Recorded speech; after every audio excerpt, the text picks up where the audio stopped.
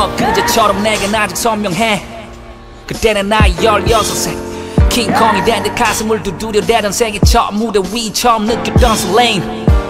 That just changed everything. 내 삶의 한순간이 삶이 됐지 everyday. 매일매일이 rap making spit and rhyme playing beats. CDPN이 the big and as Jay-Z. 반복해 수없이 난 그들의 음악을 늘 새겨들었지. For me it was like a bible. 써내려간 집 난 나만의 가사를 랩을 펜은 흘렸지. 공책에 검은 땀 방울 단지 힙합 밴으로서 누굴 좋아해 나도 그들처럼 되고 싶어. Though I started 혼자 톡하게 만든 내 tone that flow rhyming. From nobody to I became my own artist. It was nothing but love that made me kept going. 그게 전부였던 청년. Yeah I'm that boy. 못 모르던 열정 하나로 들이댔던 때로 무모했던 시절의 그 길에서 수백 번의 실패조차도 내겐 득이 됐어. 내 피와 살의 그림 내 글이 됐어.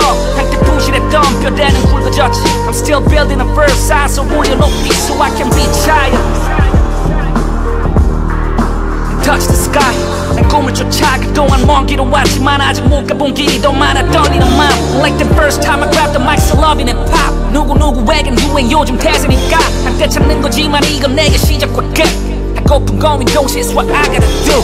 Ain't shit much changed since I first came. 여전히 I'm still that boy. 오늘도 스튜디오 늦은 밤을 지새며 트랙 위에 spit and flow. Rocking them shows I'm still that boy. Got nothing but love for this rap shit. I'm still that boy. 모두가 변하고 시간이 지나도 나 역시 세상에 이끌려가도 Slow that I got, I can't let go. Slow that I got, I won't let go. 모든 게 전과 같을 수는 없어도 그때와 점점 더 멀어져가도 Slow that I got, I can't let go. Slow that I got, I won't let go.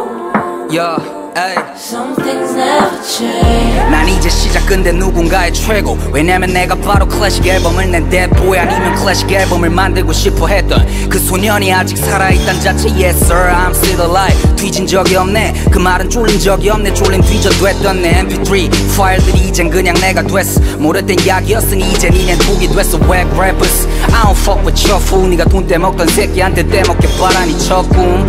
네가 뱉은 초심이 날 만들었네. 근데 이제 와서 날 밟으려 해. But I got my own circle now. 여기 양아치들은 많아도 양아치 짓은 없었지 단 한 번도. We can trust each other. 왜냐면 우리 같은 걸 듣고 같은 걸 느꼈거든. 그러니까 이해 안 되는 거지까지만 쳐도 정원에 넘치는 snakes. Why you fuck with them? 돈 때문에 빼곤 변명이 돼. 이어폰 속 같은 삼촌들 허난 누구에겐 꼰대 같을 뿐. So we're the chosen ones. 만나서 기뻐 더블 K 형을 참 멋있는 형이야. 동시에 전설이야. 근데 내가 동생들 만나면 그냥 형이라고 하는 게 편하더라고. So I call him bro.